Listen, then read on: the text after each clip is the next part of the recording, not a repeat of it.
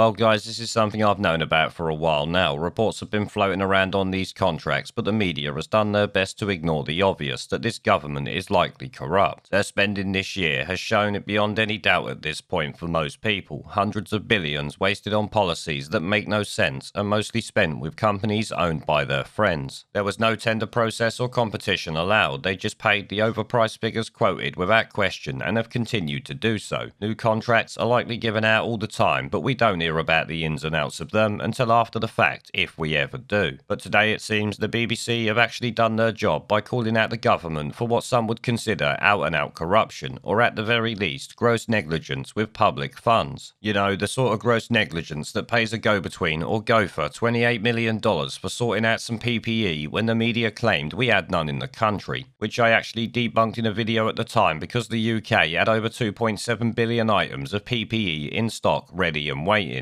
The media bleating on about it though obviously allowed the government to justify spending any amount on PPE or anything they wanted, and that is exactly what they have done. Take Serco for instance, billions sent to them likely because former Tory MP and Brexit traitor Sir Nicholas Soames' brother is the CEO. £40 billion test and trace scam went to them, which they have cocked up and is a pointless idea anyway. But they also have £12 billion contracts to house the illegal immigrants the Tories are importing daily using the border farce. Of course, that Serco contract is not something the BBC will report on too often if they ever do, much like the grooming gang scandal. The only reason we have them saying anything now is because the National Audit Office has found firms recommended by MPs, peers and ministerial offices have been given priority this year, which I bet happens every year but not on this biblical scale. Now, the National Audit Office showed its weakness in this situation because despite strong words, they also made excuses for the government and has essentially let them get away with it. So let's go through the BBC article on it and see what it has to say. It headlines, Watchdog urges government to come clean over deals, and that is literally about as strong as it gets when it comes to telling the government to come clean with their dodgy shit. The National Audit Office found firms recommended by MPs, peers and ministers' offices were given priority. It said there was inadequate explanation of key decisions such as why particular suppliers were chosen, nor was enough done to address potential conflicts of interest, which seems to be a common theme when it comes to this situation now. Take Sir Patrick Vallance and his £600,000 worth of shares in GSK. Meg Hillier, chairwoman of the Commons Public Accounts Committee, called for ministers to come clean and publish all information about the contracts awarded. The government acknowledged it had procured services with extreme urgency due to the crisis, but it said it had robust processes in place. That's their way of saying we gave it to our friends, but we're going to use the excuse that it was an emergency so we can get away with it. If you think that's anything different, then I'm sorry to say you're a complete fucking idiot. According to the NOA's report, more than 8,600 coronavirus contracts had been awarded by 31st of July, ranging in value from less than £100 to £410 million.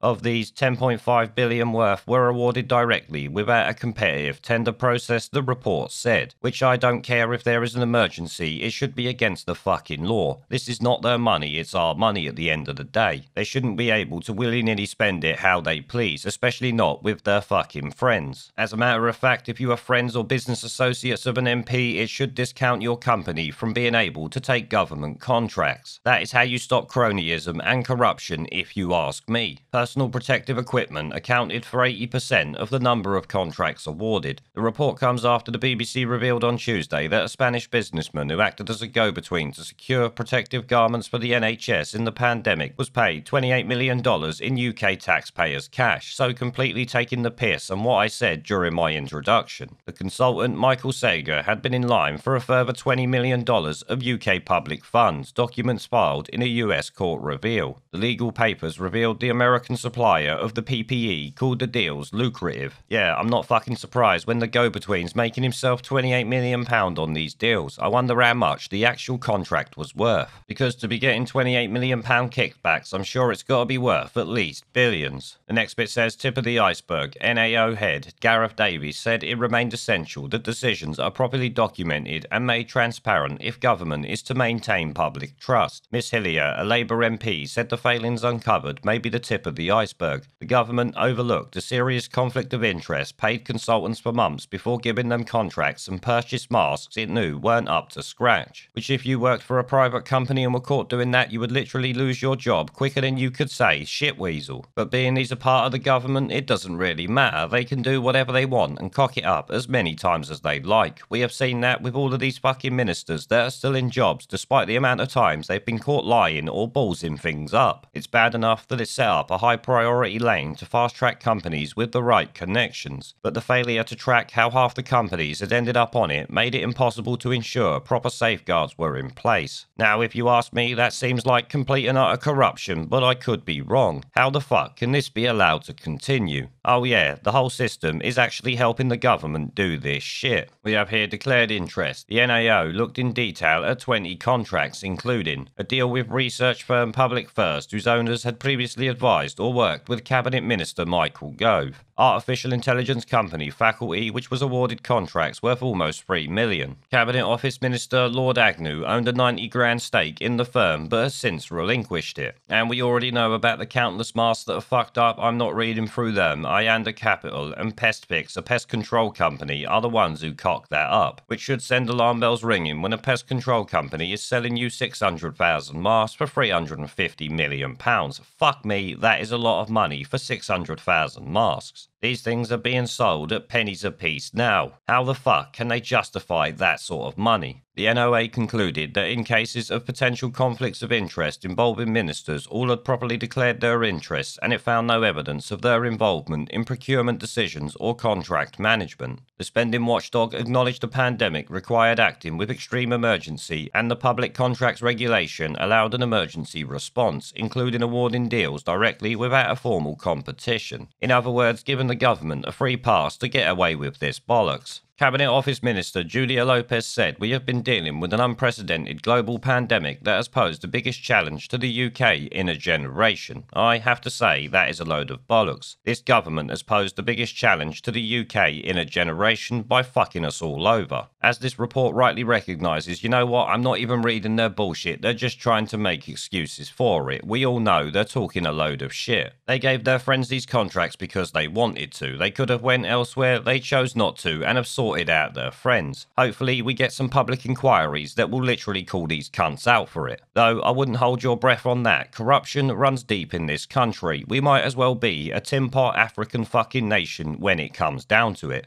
There is a pattern consistent throughout history of oppressed people turning on the oppressors. Slaves against their owners, the peasantry against the feudal barons, colonies, Mr. Verhofstadt, against their empires. And that is why Britain is leaving. And it doesn't matter which language you use, we are going, and we are glad to be going. We're off.